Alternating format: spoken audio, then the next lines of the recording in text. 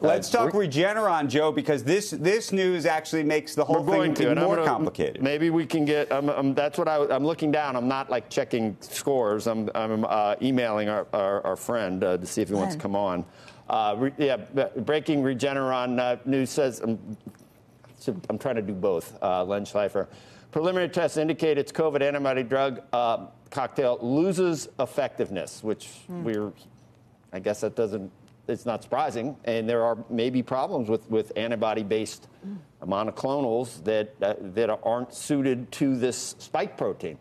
Dow Jones says separate testing of another antibody cocktail from Eli Lilly indicates it's also isn't as effective against a new variant.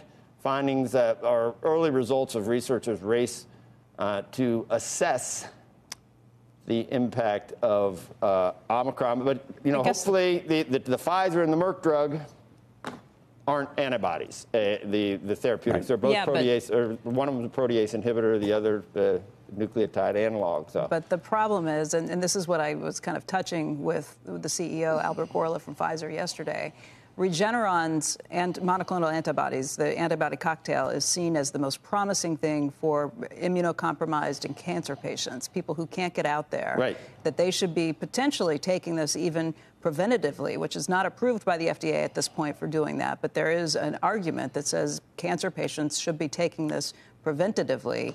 The problem with the Pfizer pill is not all cancer patients can take the Pfizer pill because the drug interaction with their cancer treatments. So if this is less effective, I guess the biggest question is how much less effective, because this was so effective against the other variants, north of 90% in terms of cutting down hospitalizations and death.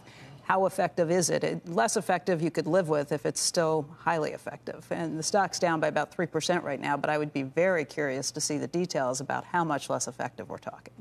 Yeah, well, let's fingers crossed that it's a mild. There's no reason to think that it somehow has much more, serious epidemiology, whatever you want to call it, pathology, whatever you call the way a virus works. In terms of virulence, hopefully it's not, but we don't know. That's in the market. 400 points. Right. It can do that in the blink of an eye. Based on we just don't know.